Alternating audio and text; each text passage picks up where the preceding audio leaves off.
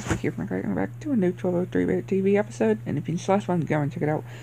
And in this episode, I'm going to be talking about how I watched A Thief in the Night 2. And yeah, this was a good sequel, I can say. A really good sequel. And yeah, a lot of good and sad parts as well. And again, a lot of good acting as well that I definitely enjoyed. And you definitely gotta feel bad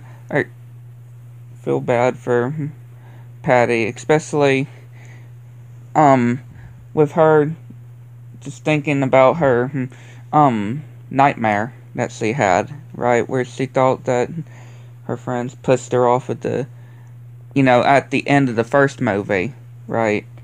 That turned out to just be a dream, though. And her having to make the choice as well. Make the choice at the end to take the mark or to not take it.